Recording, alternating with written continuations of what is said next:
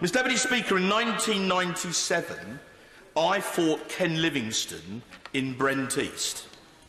Just enough of the 16,000 teensy-weensy little votes, and I would have beaten him.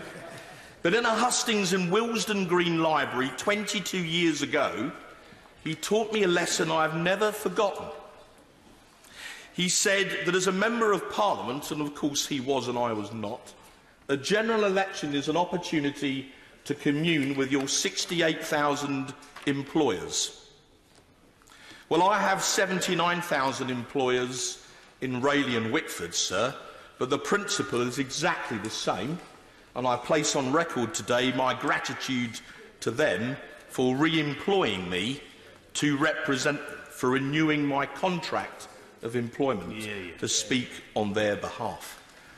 In this House, we got into a terrible mess because too many people here forgot they worked for their employers and not the other way around. Mr. Deputy Speaker, we spent some 40 years, and I've given away once, some 40 years in this House arguing over Europe, and in the end the only thing we could agree on was that we couldn't agree. And so we voted overwhelmingly to give the decision to the people in a referendum, and then some in this House spent 3 years deliberately ignoring the result. They pulled every trick in the book, the Grieve Amendment, the Letwin Amendment, time after time, in order to try and overturn a result with which they and the British establishment patently did not agree. We played a ridiculous game where some on those benches, some, and indeed some on these, stuck to a mantra of "I will never vote to allow us to crash out with no deal." What they meant was, "I'll never ever vote for us to leave the EU under any circumstances, but because of the referendum I can't say so." So finally we had to have this general election to break the logjam.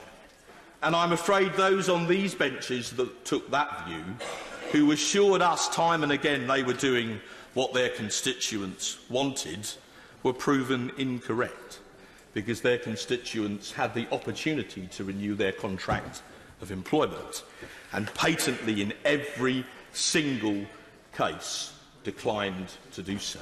Also, Mr. Steve Bray, the man in the hat, stood as a Liberal Democrat candidate in a Welsh constituency, had the courage to put his name on the ballot paper, and came sixth and lost his deposit.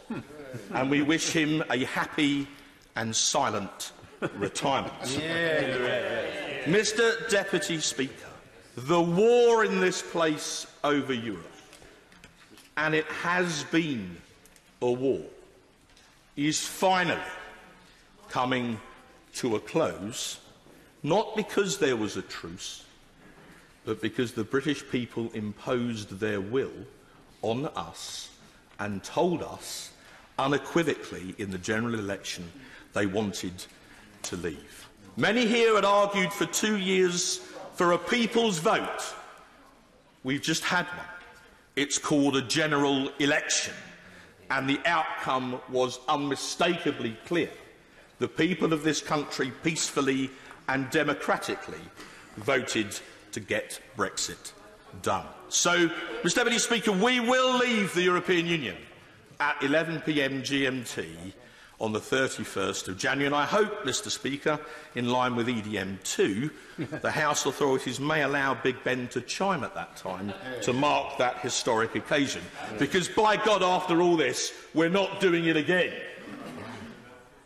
But when we vote on this bill, when the bells ring this afternoon, Mr. Speaker, we will be doing so to obey the instructions of the British people. They have given us an unmistakable order to leave the European Union, and we will vote for this bill in order to comply with what our employers have told us they want us to do. It could not be clearer, and as my honourable friend from North Shropshire, with whom I fought this battle for many years, so clearly said, it's called democracy.